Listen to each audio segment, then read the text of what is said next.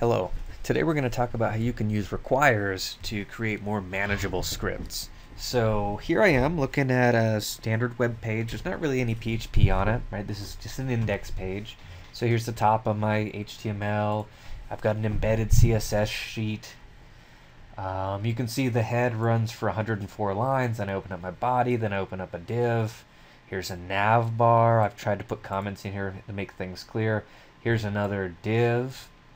And then the content of that page, really the unique content, spans from here to here, right? And everything else is just, it's kind of just overhead and it's contained in divs. Let me show you what the actual page looks like so you can better understand it.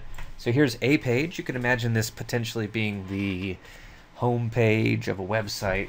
And here's the nav bar. And so on every one of these pages, they probably all would have the same background. They all would have the same div structure. They all would have the same nav bar. The only thing that's actually unique to this page is the content of this div, right? It's the stuff underneath the nav bar down to the bottom of this div. But the entire website, if you will, every one of these pages probably has the same layout. So what we're going to do is we're going to use requires to take out the common elements of this page.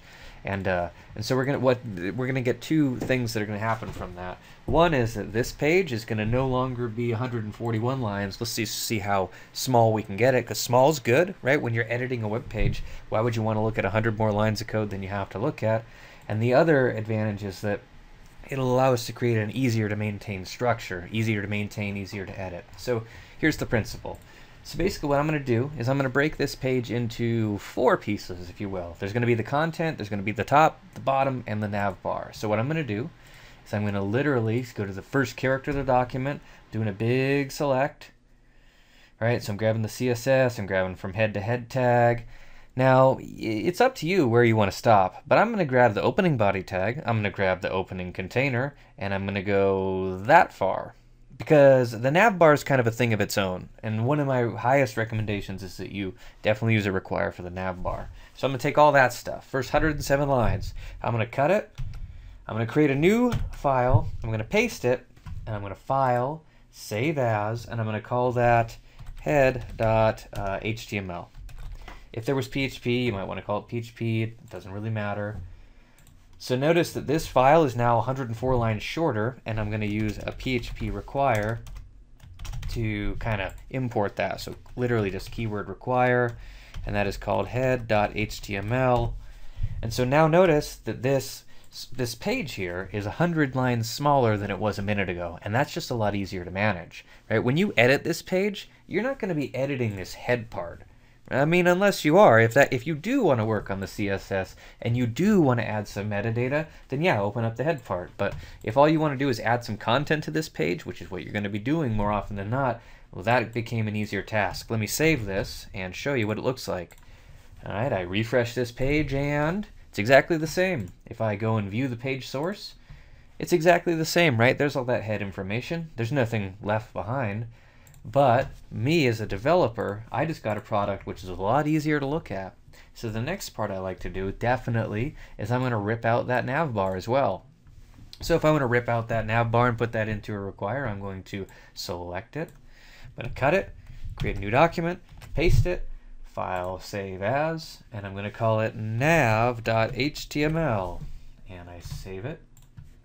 And I want to replace what was there. I'm going to put it up in this block just to make my life a little bit easier. So I'll say require nav.html, and I'll save, and we'll refresh, and right, same product, right? I'm not losing anything. The user doesn't know what's going on, but now, remember when this was 141 lines a minute ago? Now I don't even need a scroll bar, right? So if I want to edit this, this is just becoming the content of the page. Now the last thing I'm going to do is I'm going to pull out the bottom too. Now I don't have a lot going on, but sometimes a web page will have like a pretty elaborate footer or something like that. So just to be consistent here, I'm going to grab that part and call that the footer. It's all kind of arbitrary. But this is what I'm doing. I'm deciding to grab that, so I'm going to cut that, create a new page, paste that, call it file, save as. I'm going to call this foot.php. Or oops, you could call it PHP. I don't know why I actually care to call it HTML. I guess because it doesn't have any PHP in it, but you're allowed to write straight HTML in a PHP script. So I need to do a little require down here. Require foot.html. And if I refresh, you'll see the finished product here. Now I'm not getting a lot of mileage out of that foot that I just put in here. You might be wondering, was that even worth doing? Because I kind of traded 3 lines for 3 lines. But what I've really done here is I've separated out. And so now this page, it's just 3 requires. And it's this part here, this is the page.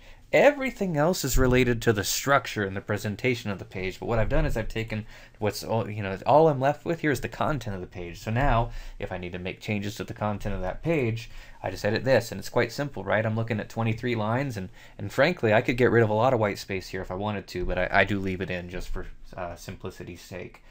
Now, the other kind of nice advantage here is that my footer is pretty simple, right? If I want to go do something like add a footer to this, I don't know, my cursor wasn't where I thought it was, then I can add a footer to this.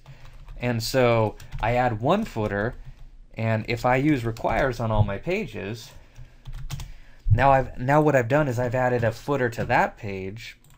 I'll show you. It's not going to be very pretty. It's that thing, but I've added a footer to every other page, right? If you're wondering why that looks weird, well, it's because I didn't style it worth anything. But what I wanted to show you is now when I do work on one of these pieces of my structure, I'm working on every part of my website. Now, one of the biggest things that I'm trying to sell you on here is even if you don't want to utilize these principles in your development, you should at least pull out the nav bar, because if you have made websites before, one of the things that I run into probably as much as anything else is sometimes you add things to your nav bar, you remove things from your nav bar, and given that your nav bar is just this piece which is identical on every page of your site, when you make a change in one place, you need to make a change in every other page on your site, and it's super annoying and hard to keep track of. But if you use a require and you want to make a chance, like, I don't know, maybe I decide that logout needs to be 2 words. Like, the worst thing that you can do is make that change on half the pages on your site, because then it gets inconsistent and it looks strange. But if you use just quite simply one of those scripts like that, it's going to take effect here and on every other page in my site. So this process of creating requires and using requires, it allows you to isolate the content of your page, make it easier to present, and it also allows you to create like these easier modules to edit as well. So a lot of benefit to doing this. It always seems forced when you first start doing it, but when you get a good feel for what should be in a require, what shouldn't be in a require, it's going to make your job as a developer a little bit easier.